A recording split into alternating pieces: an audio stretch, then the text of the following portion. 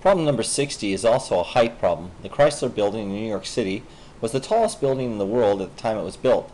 It cast a shadow approximately 130 feet long on the street when the sun's rays formed an 82.9 degree angle with the earth. How tall is the building?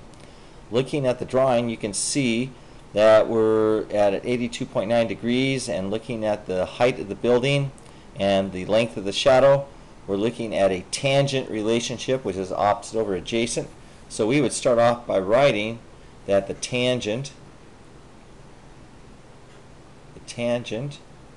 of 82.9 degrees is equal to opposite, which in this case is our unknown x, over the adjacent, which is 130 feet. And all we'd have to do is multiply both sides of the equation by 130. So now we have 130 times the tangent of 82.9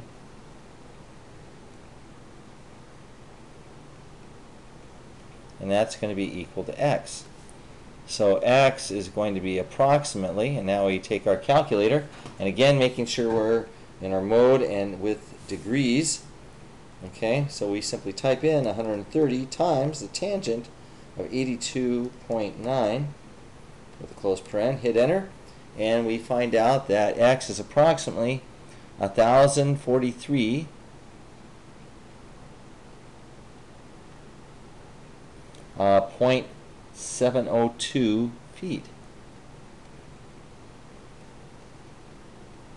If you wanted to find out how many inches that is, simply subtract 1043 from your amount, so you wind up with just the decimal portion, 0.702, times that by 12, and you wind up with about 8.5 inches. So according to our calculations, x then is approximately 1,043 feet